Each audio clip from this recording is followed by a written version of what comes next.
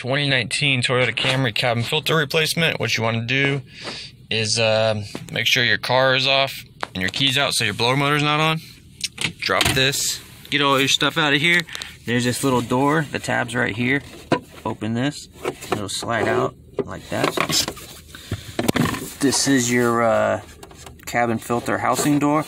There are these little tabs. Let me get closer right here on the side. And what you do is you just kind of both push up at the same time. Kind of pinch it with your fingers and pull it out. Let me see if I can get it here. Go. And then on the other side, you could just kind of pull it a little out. Careful not to break the tabs.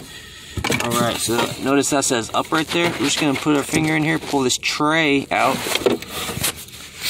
Like this. Oh man, look at that mess. And here's the thing, if you're having noise, any one of these little leaves that gets in the blower motor can cause it to make noise. So what I'm gonna do, take this, put this tray right here, and then I'm gonna look in here real quick. Right. Just kind of look in there. Alright, that's not really that great. Okay, but alright, let's put our new one in. Got my new one here. It's a Toyota one. Notice the arrow with the up. It's kind of hard to see. And then there's my part number. I can't really get it good. I'll take a picture of the part number and put it on the end of the video. But what you want to do is obviously do this outside at your house or above a trash. You pull this out of the tray. Once you have the tray empty, you can put our new one in.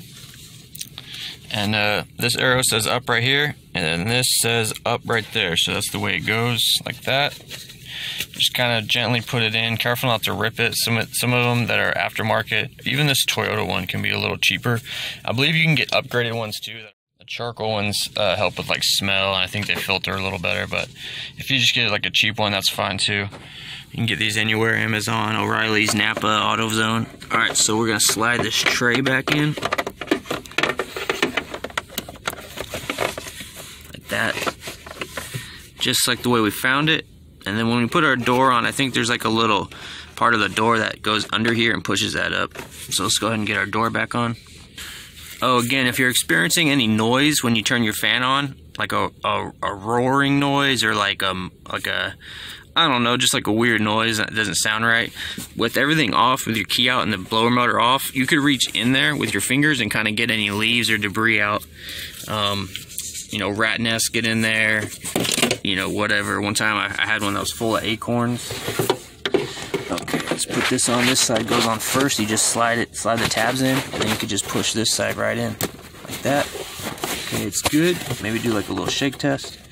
Yeah, that's good. Alright, go ahead and do this. Put our tab on. This one's kind of saying, let's put this side in first. That side in, and then you just walk in the other side. Come on, buddy. Alright, there you go. And then just walk it in. Boom. Done. Now, if you're having noise and you can't get it all cleaned out, you could probably drop this blower motor from under here. You just pull this down.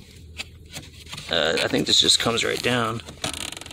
Maybe not. But this little panel can come off, and then your blower motor has like 3 little screw bolts that hold onto it. You could drop it down and like dump it out, spray it with disinfectant or air sanitizer, whatever. You could do that too. I have other videos on like Tacomas and 4Runners on how to do that. Pretty much the exact same premise. A lot of Toyotas are very similar. But anyways, guys, thanks for watching. I'm gonna throw that part number right here on the video, and then that's gonna be it.